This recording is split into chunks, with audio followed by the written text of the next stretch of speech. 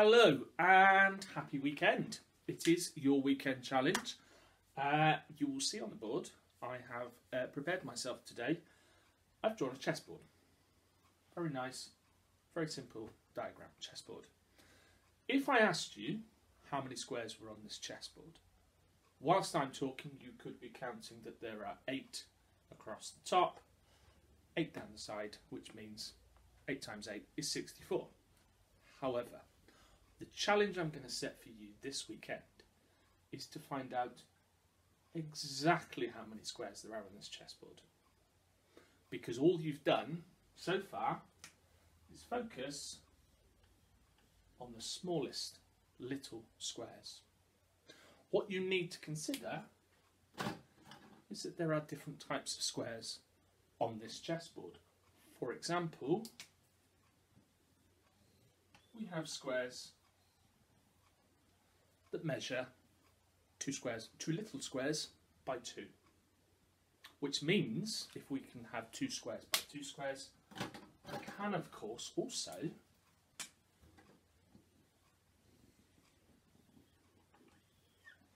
have squares that measure 3 by 3.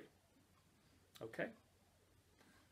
The biggest square that you can have, of course, the entire board. That is one big square.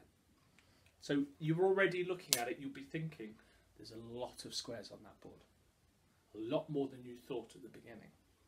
So what you're going to have to do is you're going to have to consider all the different little types of squares you can find. And then you have to work out for each one how many different squares of that size can you get on that board. They don't all have to be on there at the same time. So just think about how many different places you could find each of those size squares. Alright? So think your smallest square is your little 1 by 1, and your biggest square is the full board, which is 8 by 8. So obviously everything in between will exist on that board. 2 by 2, 3 by 3, all the way up to 8 by 8. Okay? So there's your challenge. We will give you a solution tomorrow afternoon, so Sunday afternoon. So you've got plenty of time to think about it. Maybe you will draw it out, maybe you'll draw out different size squares. But just remember, each size square needs to be considered, okay, for you to get a final answer.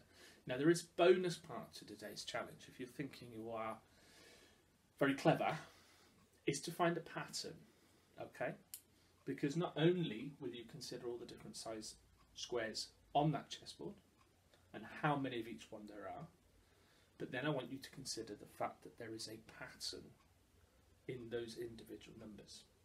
So as well as finding me the total, can you find a pattern in the totals for each different size of square? Okay, so there's a bit of an extension for you for this weekend. So good luck with that, happy drawing, and we'll see you tomorrow.